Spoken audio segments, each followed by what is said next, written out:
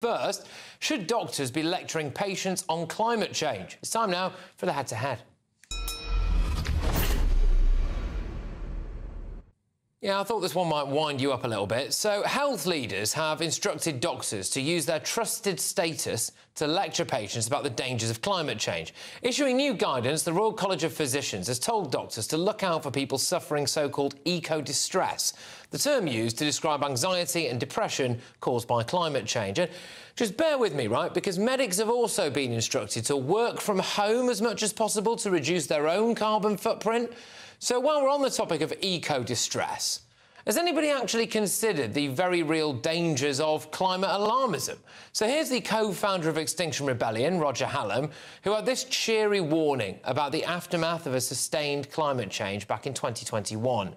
The other thing about social collapse is the complete loss of material security, or law and order, as you might say. A gang of young men come into your house, they take your girlfriend, they take your mother, they put her onto the table and they gang rape her in front of you.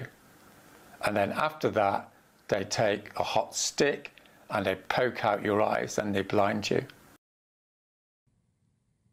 Right. And look at the danger that those comments pose. So here's young Just Stop Oil activist Eddie Whittingham speaking to me last year. I've decided that I won't be having children because I can't guarantee that there will be a habitable planet for them to grow up into. OK, is that a difficult decision for you? I mean, that's quite a bold decision to make, isn't it? Well, I think it's the moral choice, given the circumstances that we're facing.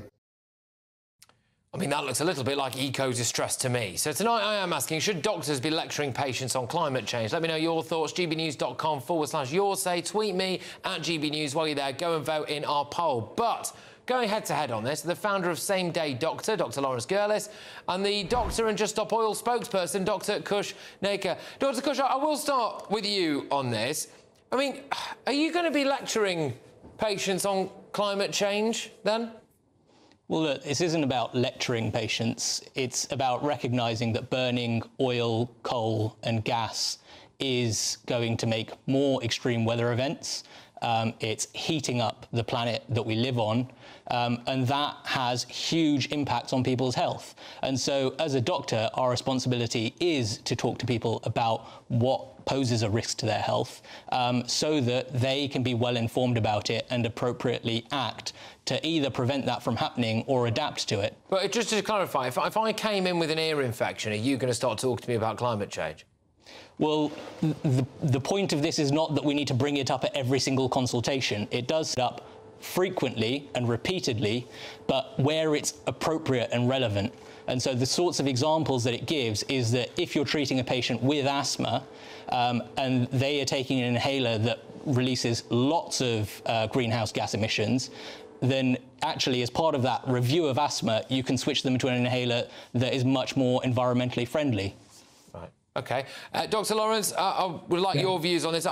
When it comes to the kind of eco-distress, I wonder if quite a lot of that is actually caused by people in Just Stop Oil.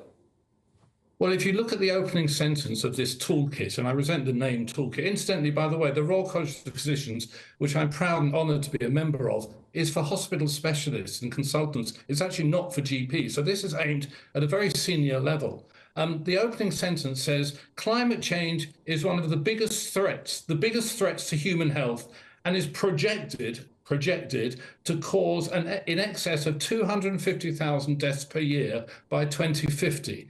Now, if that's not alarmist, we've seen hyperbole during the pandemic, and I don't need to be talked down to. I'm a professional man. I don't need to be treated as a 16-year-old with this sort of document. I have enough to do with my patients. Of course, I'm not a climate denier, but I've got other things to worry about. Like, can my patients get an appointment with the GP? Can they get an appointment at the hospital? Can they see a specialist? And let me pick out one thing where this advice is actually wrong and confusing. It's telling me to do more remote consultations. Now, I saw during the pandemic the damage that remote consultations can do in missing serious cancers. Also, my insurers, my indemnity insurers, tell me not to do remote consultations because they're dangerous. So I'm confused. I think this is a naive, simplistic, patronising document, and I'm disappointed that my Royal College has had to tick the box to produce a document like this. I'm not denying any issues with climate. I have no strong views. I'm not political. All right. Dr. Kush, yeah, on that, because that's the other aspect of this, from what I understand it, which is in order to reduce doctors' carbon footprint themselves, they should do more remote appointments. And I just wonder, where are the patients in all of this? Two things. So, one, that projection that 250,000 people will die because of the effects of climate change by the middle of this century. So that's just about 25 years away.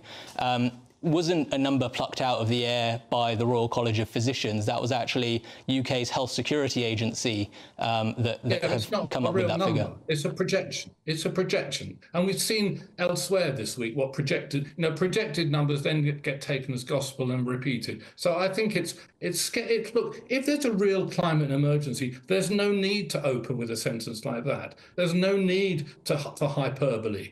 And as I say, we saw it during the pandemic. Let me pick out another thing. But we do that with patient care all of the time. Yeah, we tell patients about the risks that are posed to them from all sorts of things. It tells me at the end how I'm supposed to talk to my patients. An example of what I'm supposed to say. I'm supposed to say to my patients, when cars burn petrol, they emit toxic air pollutants that can be bad for your health. Well, there's no way I'm going to say anything like that to my patients. I give advice. I treat everyone as an individual. This is aimed at 16-year-olds, school leavers, this document. It's not something designed for senior Well, I'll let Dr. Kush come back to that then. So, essentially, this is quite patronising and ridiculous, to paraphrase? I think it would be a real shame to not give our patients the information that they need to actually act. I appreciate that example is not going to be appropriate to every patient that you speak to, but it's not suggesting that you use that language with every patient that you speak to.